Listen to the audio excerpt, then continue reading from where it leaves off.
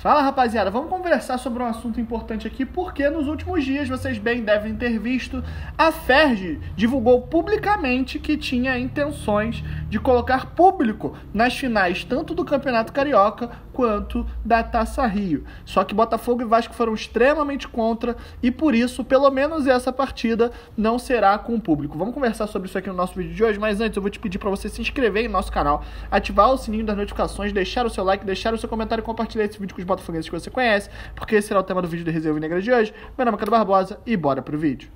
Na última terça-feira, a Ferg divulgou publicamente as suas intenções de realizar tanto as finais da Taça Rio quanto as do Carioca com a presença de 30% do público presente no Maracanã. Após o anúncio, a federação convocou os 4 clubes envolvidos nos eventos para debater sobre o assunto e o encontro aconteceu na última quarta-feira, dia 12/5, dia 12 desse mês, mais conhecido como ontem, e todos os clubes enviaram os seus devidos representantes. A federação apresentou todas as suas intenções e o seu plano estratégico que foi montado para viabilizar essa ação.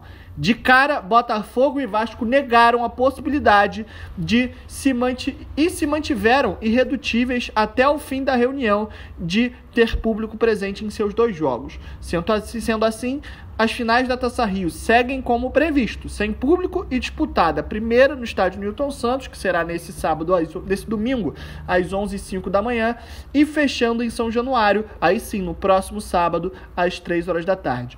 Já no confronto da final do Campeonato Carioca, o Fluminense ele se mostrou contra, assim como o Botafogo e Vasco, mas o Flamengo ele fortemente se coloca a favor junto da federação e por conta disso, para tentar ali convencer o Fluminense, novas reuniões estão previstas para tratar sobre o assunto pelo resto dessa semana, mas nada que envolva o Botafogo, nada que a gente precise preocupar. Botafogo e Vasco, pelos 2 clubes concordarem que é um absurdo ter público nos estádios nesse momento, que não é seguro, não teremos nenhum tipo de alteração, segue com portões fechados. E é isso, rapaziada. O que você acha desse assunto todo? Deixa aqui nos comentários a sua opinião, que é sempre importante pra gente, claro. Se inscreve no canal, ativa o sininho das notificações, deixa o seu like, deixa o seu comentário, compartilha esse vídeo com os botafoguenses que você conhece. Passa no nosso site que tem mais informações sobre esse e outros assuntos que envolvem o dia a dia do Botafogo. Passa também lá na nossa loja do Resenha Alvinegra e nas nossas redes sociais. E é isso. Até o próximo vídeo. Tamo junto. Valeu.